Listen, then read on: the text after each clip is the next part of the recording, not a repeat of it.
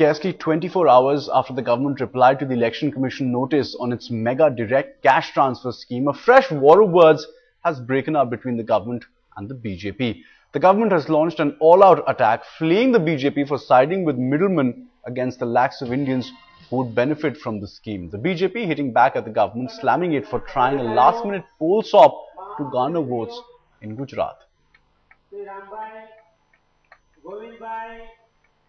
While I'm not second guessing what the government would like to tell the Election Commission in this regard, but there seems to be, a certain amount of work which has been done in the past, a certain amount of work which has been put in the public space.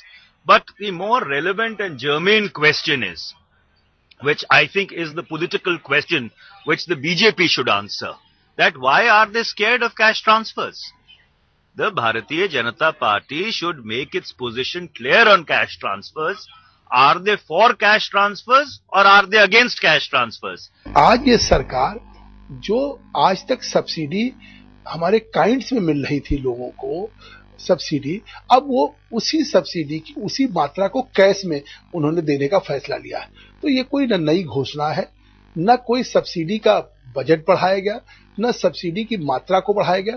Subsidy अभी तक चाहे kerosene हो, sugar हो, fertiliser हो, petroleum हो, उसमें सब में सब्सिडी भारत सरकार के द्वारा लाभार्थियों को एक काइंड्स के रूप में मिलती थी कि सस्ता डीजल, सस्ता मिट्टी का तेल, सस्ता चीनी। अब वो सीधे लाभार्थी के खाते में जाएगा, तो उसी काइंड्स को कैश में करने का काम कांग्रेस ने इस फैसले से किया है कि जनता का पैसा जनता के खाते में।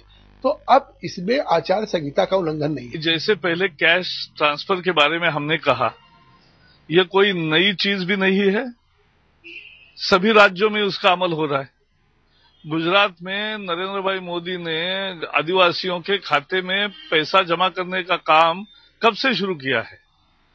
तो ये सभी राज्यों में पेंशन के हो, स्कॉलरशिप के हो, इंदिरा आवास के हो, बहुत राज्यों में अलग अलग स्कीम के पैसे बैंक खाते में भेजने का काम पहले से ही शुरू है।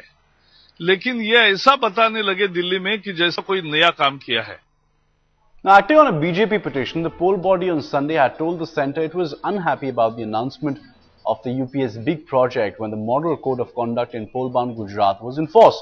The centre replied that the announcement was first made before the poll dates were announced. The EC is yet to decide on whether the government reply is satisfactory. It could potentially hold the scheme in abeyance till the polls are over.